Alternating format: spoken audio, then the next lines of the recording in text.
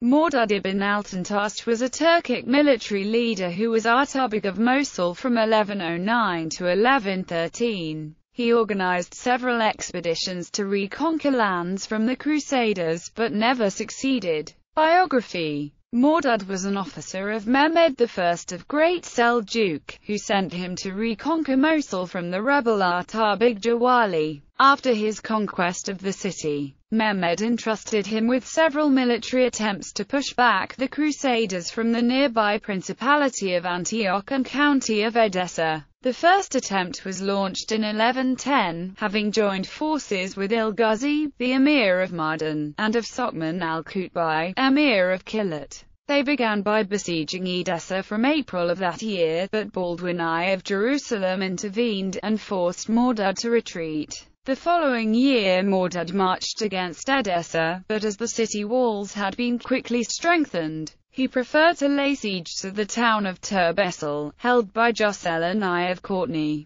When Radwin of Aleppo sent news that the Christians under Tancred were on the verge of capturing Aleppo, he moved on to that city. On his arrival, however, he discovered that the capture of the city was not imminent at all, and that Radwin even refused to open the city's gates for him. He also received the news that a relief army which had been sent by Baldwin was now marching northwards. So he raised the siege of Turbessel, and the subsequent Battle of Shiza proved to be indecisive and a tactical draw. The 1112 campaign began again with the siege of Turbessel, but was halted when a party of the Mosul army was decimated by Jocelyn on June 15.